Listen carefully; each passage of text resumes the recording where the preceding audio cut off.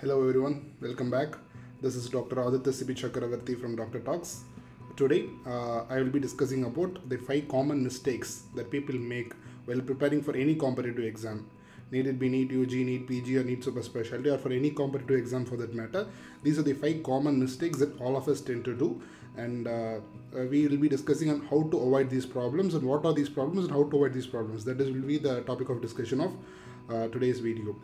So the first mistake I would like to make, not having a routine. As Mahendra Singh Dhoni, our former Indian captain, says, a routine is the process is more important than the results. So what do you mean? What does he mean by process is more important than results? See, the result is not in your hand. A result is a variable that is completely not in your hand. You can get your result or you may not get your results. But the process, the methodology, the efforts that you put is completely in your hand, and it is one variable which you can change or make a difference in. So what does having a routine mean? Having a routine means it's simple. You should have a simple schedule, and you should know what to do, when to do, and where to do. These 3 things: what to do, when to do, and where to do.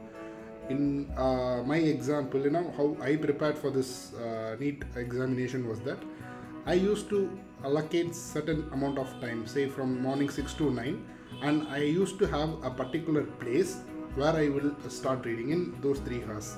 And then second session will be from 9 to 1 p.m. In the second session, I will have some other place and I will sit there and I will read it. Now I will try to keep it as constant as possible. Obviously, we will have days where we may not be able to complete them, but I will try to keep it simple and I will try to maintain the consistency.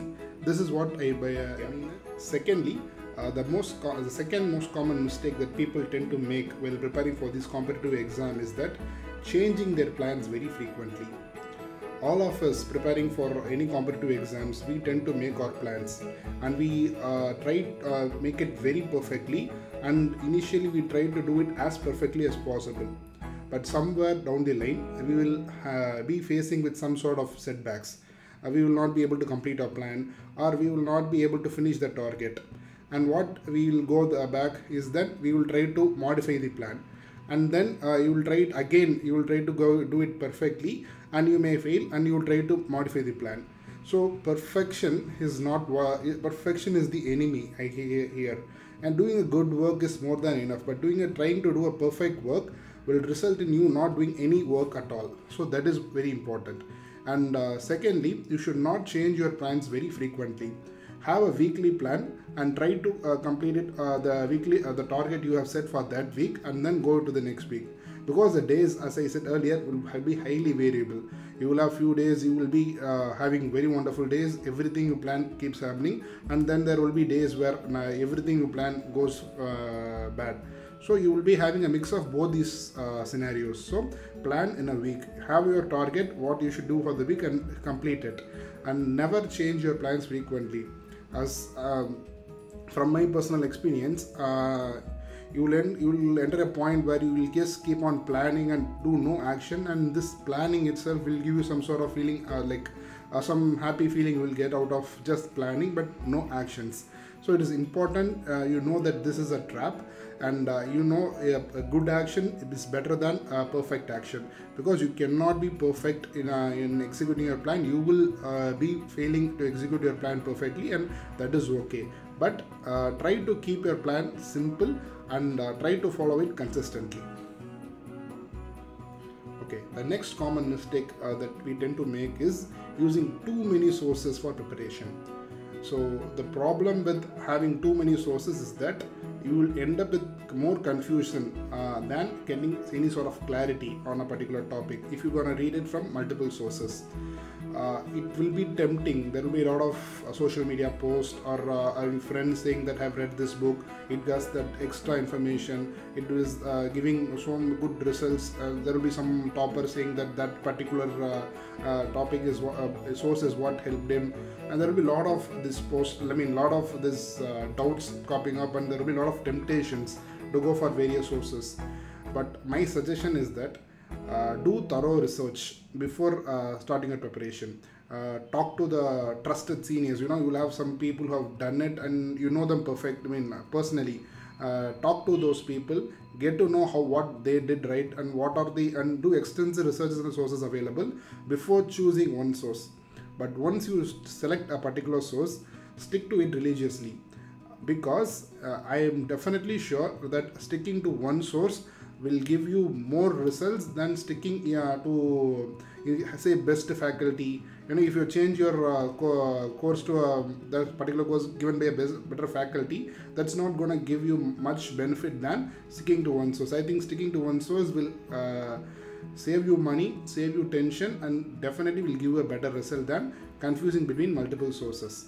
So do your research before choosing a source, but once you chose a source, stick to it religiously.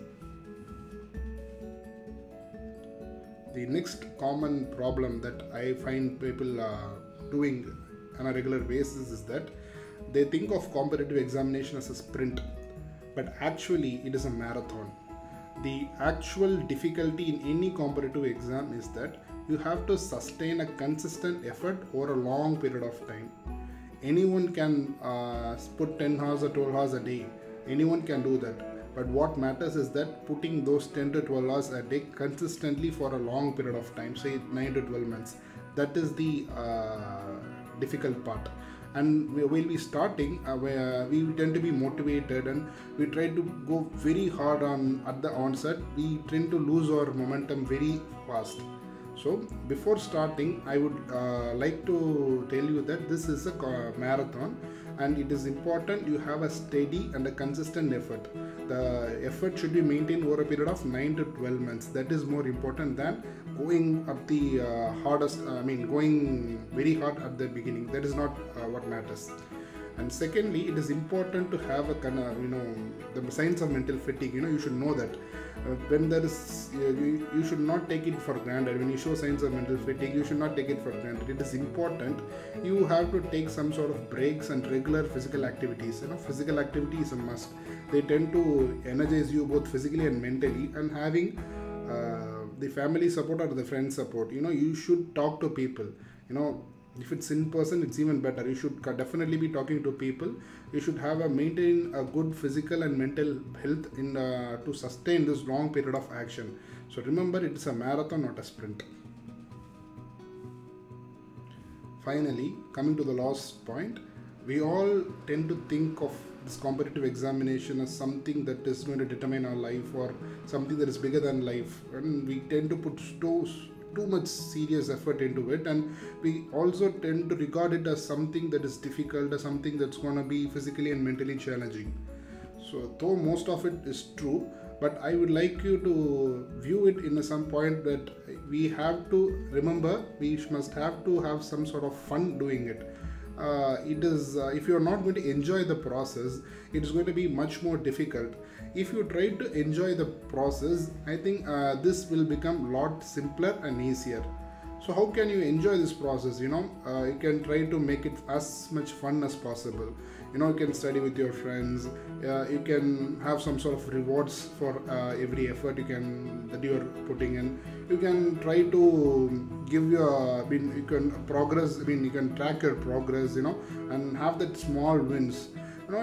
Think of it as something as a fun, something as like gaining knowledge.